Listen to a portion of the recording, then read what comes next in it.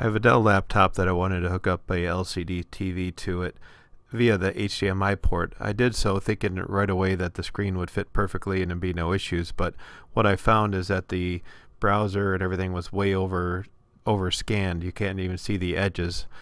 Doing some research, I have Intel HD graphics on mine, and what I found is if you hit Control Alt F12, the HD control panel will pop up, and it's really a simple fix. You just click on display, choose your display in the drop down menu, which is the TV, and then here's your adjustments. You just make adjustments to make it fit into your screen. So we're going to adjust this one down here, and as you can see, the top is coming right in.